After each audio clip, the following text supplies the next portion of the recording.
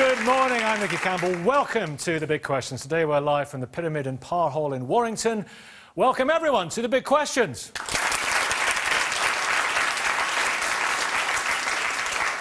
On Tuesday night, 8 men were executed by firing squad in Bali for drug offences.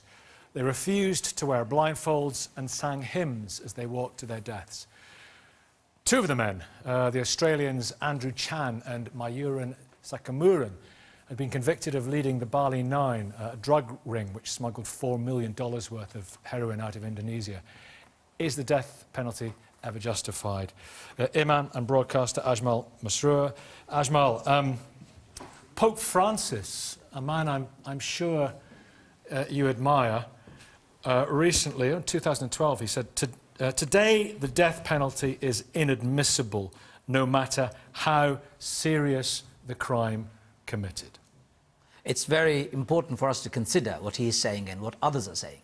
However, there are questions that we need to still ask. Those people who are perpetrating the most heinous crimes around the world, including, for example, Anders Breivik, who killed 79 people in Norway, or the paedophiles who have been convicted of crimes against children, others who have done horrendous crimes, including Hitler, Milosevic, responsible for 8,000 men and children killed in Srebrenica. What do you do with such people?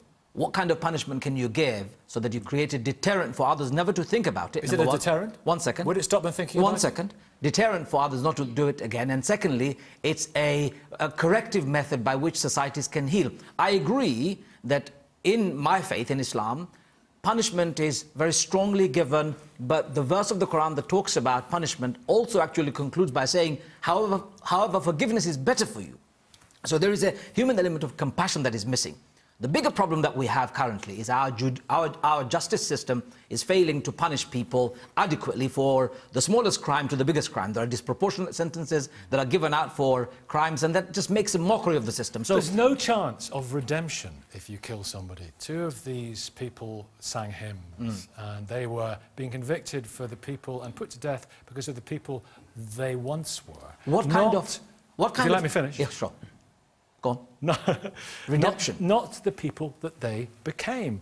So you leave out no opportunity for change. I agree that that is the outcome. However, this is a discussion based around the world as a life on its own. There is a concept called the life hereafter, which is what the people of faith believe. So I believe there is a life hereafter. These people are not responsible just for taking drugs. They're drug dealers, traffickers, blighting our communities, destroying children, our families.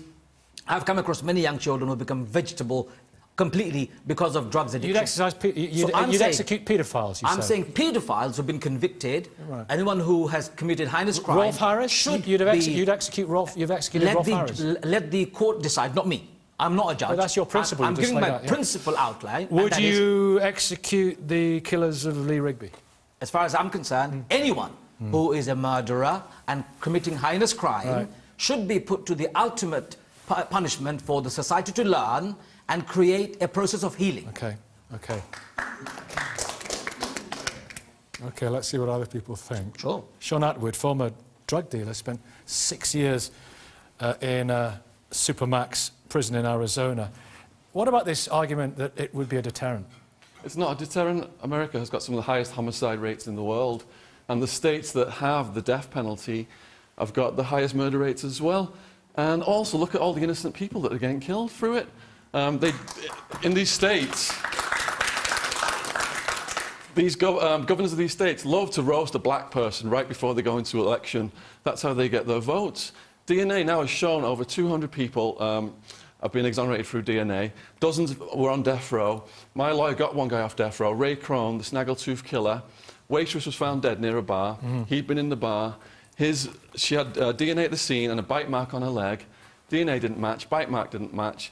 State of Arizona paid $50,000 to an expert witness to say his teeth matched the victim.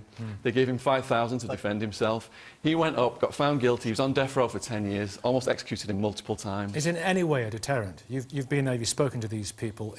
Would it work in any way to stop people, or as Ajmal said, to make people think twice? No, it doesn't, because when people are on drugs, or they're high, or they're committing crimes, they're mentally ill, they're thinking they're not going to get caught. I was on drugs when I was running this ecstasy business. I was thinking I was not going to get caught. We were joking, we were above the law. And in response to you, it was nice of you to extrapolate the world's, you know, super villains from history to make your case. How about these ladies that are getting executed for getting their heads cut off for sorcery in Saudi Arabia? What about those people? Can I ask you a question?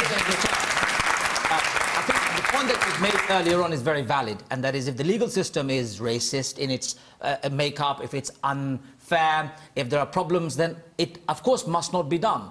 In my faith, the execution can only be done when it is 100% proven that this person is guilty. And when is that? Hold on a second. How is that possible? DNA? Let me ask you a question. Yeah, of course. Let me ask you a question. You said earlier on that you were a drug dealer. Yep. How many lives have you destroyed? How many children have you destroyed in that process because you wanted to make quick money? And how many young people actually think it's good to do drugs? Unless we find a very strong deterrent, people like you won't be stopped. I was one of those young people, and I did wrong, and I can't change my past. How many lives? Now I go into schools, and I've spoken to over 100,000 young people in the last 5 years to put them off getting involved in drugs and crime. How many young people have you spoke to? Hundreds, thousands of young people I speak to. I've just come back from Norway, addressing a crowd of young people in a school, telling them about the morals and ethics that are needed in life. Look, I am for preserving life. Dr. Hannah, I believe if you take a life, innocent life, it's wrong. We need to have our judicial process and our justice system correct. Go to Saudi Arabia and look in a woman's face as she's getting her head cut off and you say that. But you know, let me speak to Hannah. That line there from Ajmal, saying that only if we're absolutely sure. Does that resonate with you? The judge sentencing the Birmingham Six said his only regret was the death penalty wasn't available to him because he felt they should be executed. 16 years later, they were, as most people know, released from the Court of Appeal. It was terrible what had happened to them. They were deeply damaged by it, but at least there was a possibility that they could be released. Had they been executed at the time, they would undoubtedly have become martyrs for Irish republicanism, which would have had an enormous effect on the conflict in Northern Ireland, and a terrible, terrible wrong would have been done. There is no academic evidence that supports the idea that the death penalty is a deterrent. It damages us as a society because it's coming down to their level. Charlie, in a minute, Charlie, you heard there from Shaun, who was in a Supermax prison there. There are huge amounts of people there who are innocent but are on death row. Well, but the system is designed for problems, to get rid of problems before they happen. There is a procedure of appeals that goes on for about 10 years to make sure. And many of the cases that you cite of people who have gotten off doesn't mean they are innocent. They have not met the bar. That's how exactly it is. Have you ever been in the system? But again, but they get taken out before they get to the death chamber because of the appeal system. There's a greater chance if you are in a non-capital case going for a life sentence that you will die as an innocent person in jail because you do not have that super process. That's nice in theory. The governor, the governor of Illinois instituted a moratorium on the death penalty after more people had left death row because they'd been exonerated than had been executed. With over a 50% failure rate, he said that system wasn't safe to operate. But you're absolutely right. The system is failed.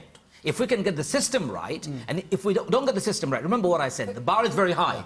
The compassion element is very important. Forgiveness is more important than anything else. However, we must not move away from the possibility of putting the most heinous criminals in the world, the ones I've mentioned, to that process. Otherwise, we are saying they can get away with murder and there is no punishment. Philip Blond. Yeah, the trouble with the death penalty is it's a way of not dealing with issues rather than dealing with issues.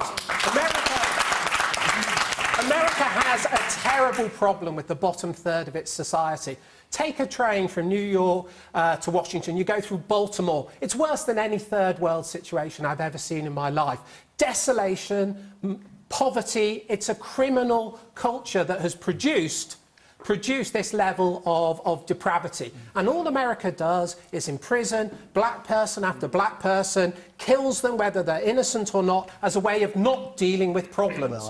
What we have to do is recognise that if we have the death penalty, it's a way of not confronting evil, not asking where does evil come from, and not engaging as a society with how we cure these systemic evils. OK, let's go to the audience. Lots of hands are up. And first of all, guy at the back with a lilac shirt. Yeah, it is. Hi.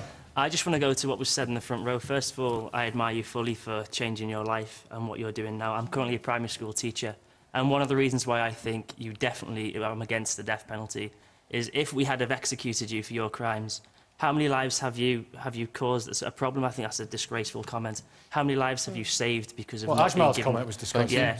How many lives have you saved because you wasn't executed and you have been now going around schools? How many lives have you saved through the reform and through doing this in schools? And along there, at the back, yeah, right about the beard, yeah. There's evidence that people in countries where the death penalty exists, there's no higher or lower or correlation between punishment and the actual thing happening. So I think it comes down to whether you think that that person deserves that, and who are you to judge whether someone should live or die. I don't think that's fair, really. Okay, we have to make judgments, Nicky, at some stage in life. Yeah, there are situations where the scales of justice must balance, and if a crime is that heinous, we as a society have to speak up. Now, I'm not saying you go and execute people for parking tickets, obviously. Drug dealing? I'm not even sure on drug dealing, but states have laws as to what are capital crimes. I think the Lee Rigby case is an excellent one. There was something that was heinous. Right. There is no doubt as to who did it. And I think we have to make a statement. It is just at a point where that's the only way to balance those scales. Where does evil come from? If you'd killed Hitler, you wouldn't explain where Nazism comes from. But that's a different argument. Killing the outcome doesn't stop the problem emerging. What you have to do is look systemically at why we create a society that has such violence against children, why we have a culture of death from beginning to the end of life. And if you want to tackle crime, that's what you tackle. You tackle the cause, not the symptom. There's one other point. If you're black, you're 3 times more likely to get the death penalty than a white guy. Wait a minute, let's get Charlie in. From a public policy standpoint, the gentleman back mentioned about how many lives you probably have saved. But there's also the other side of how many people will further get killed. If you've killed once, there's a chance you will kill again. Many of the people in jail that are on murder charges have killed before and multiple times. So you have to say, is sacrificing one life going to save others? That's a public policy question that has to be dealt with. You mentioned Hitler. Hitler was killing by race. Black people are 3 times more likely to get executed in America than white people for the same crime. I think that's true, but that does not take away the argument. The moral argument here is the one Philip has been saying. How do we get rid of evil from the world? It is not mutually exclusive, they're inclusive. You get rid of the evil by doing education program, by driving those campaigns, but as it stands now, those people in your world will be executed. You don't get rid of evil by doing evil. There is a major moral issue here. Do you descend as a society to a place where you take life when somebody else takes life? I actually believe that there is a commandment, which I thought actually Charlie went along with, thou shalt not kill. Actually, and for me, the society which actually starts taking life in return for somebody else taking life is actually descending into a moral abyss, because actually the possibility of repentance, forgiveness, renewal is all removed under those circumstances, and it debases the society where capital punishment exists, as we've seen in Indonesia in the last Do you, though, as a family man yourself, if somebody like, if Ian Brady or somebody like Robert Black, the child killer, were to have been executed, you wouldn't weep for 1 second. It wouldn't trouble you. Would it trouble you? Because I would much rather we actually punish them by the deprivation of liberty for the rest of their lives. That is the appropriate punishment in any society. It can be for the rest of their lives. We have a sentence which is, I'm sorry, but learn about our legal system in this country. There are a whole number of people who are in prison for the rest of their lives. They have been given whole life sentences. Charlie will come back on that. You're still hearing stories about Myra Hindley getting married or Ian Brady doing something. These families are still suffering, but also when alive. But just to correct the bishop, the correct translation of the 6th commandment is thou shalt not murder. All right, it's not kill. I know it's been translated in the King James as thou shalt not kill, but if you understand the Hebrew, it's thou shalt not murder, which is different. It's 2 bishops against you, Charlie. I'm probably better at speaking the original Hebrew. I gotta say, I thought you were trying to come to me. It's Aramaic. Over here. Shush, over here. I know this is a point that's been put over time and time again, but I would just like to give the example of a parent and a child. If your child hits somebody, do you hit them as a parent to teach them that that was the wrong thing to do? It's hypocritical to kill people because they've committed a murder.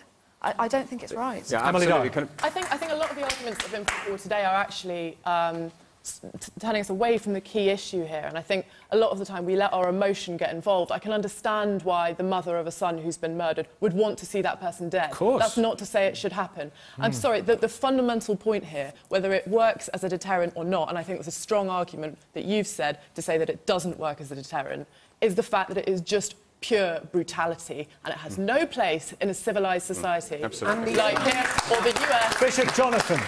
Absolutely. Just to take up that word, brutality, if we participate by exercising the death penalty in our society, we are contributing to the brutalising of society, which is the systemic problem we're dealing with in the first place. I find it funny that everybody who's against the death penalty, when I have a conversation and is in favour of life, says, let them rot. So... Well, not everybody says. Not everybody says let them rot. Bishop Jonathan. One of my responsibilities as a bishop is indeed to visit my colleagues who work as chaplains in prisons, and the work I see going on there in terms of trying to bring about some degree of redemption and change within the people there, even those who are lifers. I was in a prison last week. And beyond redemption? Not beyond the possibility of release, perhaps. No, even those who are going to be there till the day they die. There is still... Some people are beyond redemption, aren't they? Well, no, absolutely not. The Yorkshire Rippers, there's still hope for the Yorkshire Rippers. They will come to Jesus. There's the possibility of real change in people's lives, and one sees that happening through faith and through other means in terms of the excellent work that goes on in prison. Myra Hindley turned to God, didn't she? Do you think she found redemption?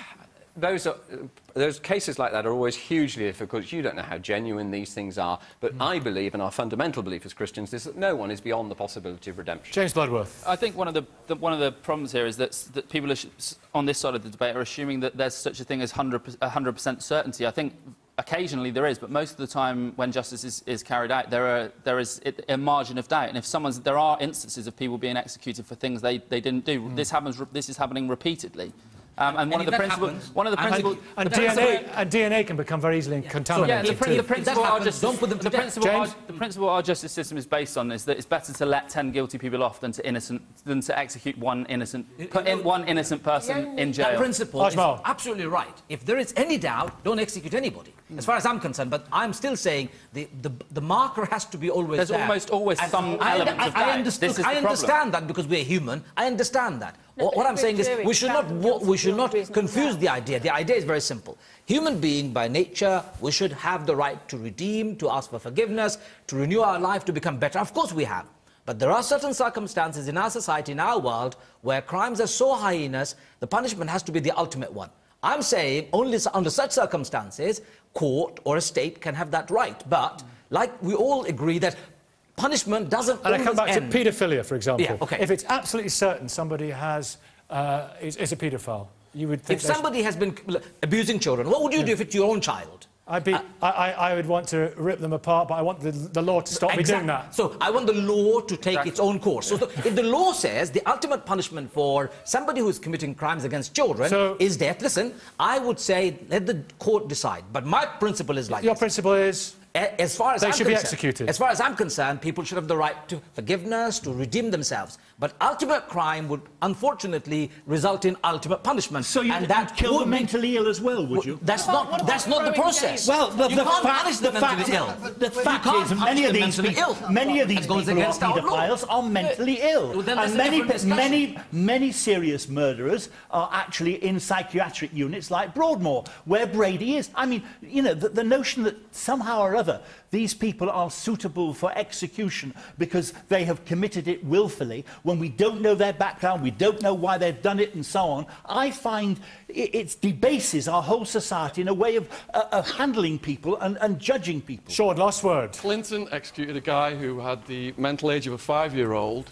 He didn't know where he was going when he was getting executed. He had his last meal. He left his dessert in his cell because he thought he could come back and get it. And when they were putting the lethal injection cords in him, he thought he was getting a medical test, and he helped them execute himself. And that was wrong. That murder was wrong. Yeah, but well, you said you have not understood the point. We have to. If there is doubt, we have two other things to discuss, ladies and gentlemen, and so we have to leave it there.